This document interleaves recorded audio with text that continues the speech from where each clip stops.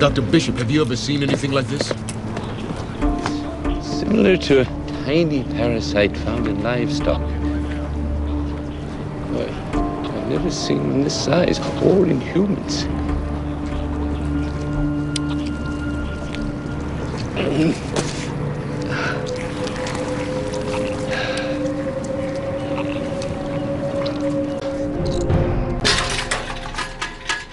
£7 pounds and 10 ounces.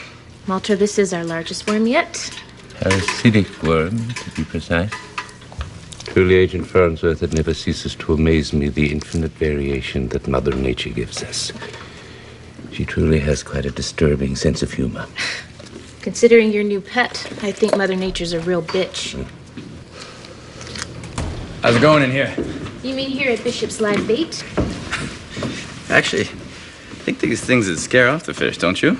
Walter, we spoke to the woman we found on the beach, and she said that everyone on that boat took some sort of capsule medicine. Actually, Maylin's the only one who didn't take the capsule, and she's the only one who didn't get infected. So, do you think it's possible that that could have been inside the capsule? Oh, of course, that makes perfect sense.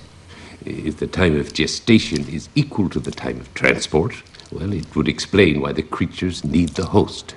These bodies provide nutrition, warmth, and protective shelter. They enable the parasite to grow. Are you saying that these people were used as some sort of human incubator? Quite ingenious, really. And yes, to your question, it is possible for the larvae of the parasite to fit into a capsule. It would allow the parasite to grow on the journey here. If only all parasitic worms were full of narcotics. Careful, careful, not too deep. I got it, Walter. Just hold still.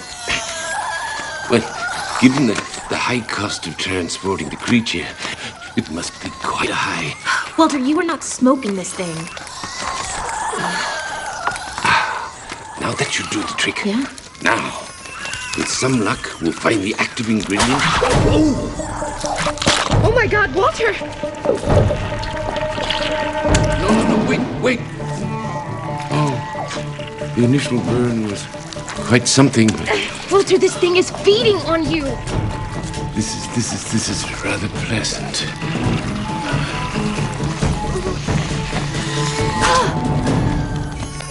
What do you think the connection is between an obsessive-compulsive germaphobe and our worms? Nice kicks. Thank you. That's an excellent question. I have a theory. What happened to you? Your father got bitten by that thing, and he refuses to get it checked out. Walter, what if you're infected with one of those worms? I've tested my blood and liver function. I'm fine. In fact, my white cell count is through the roof. I have several new antibodies in my blood, and even the gas I had is gone.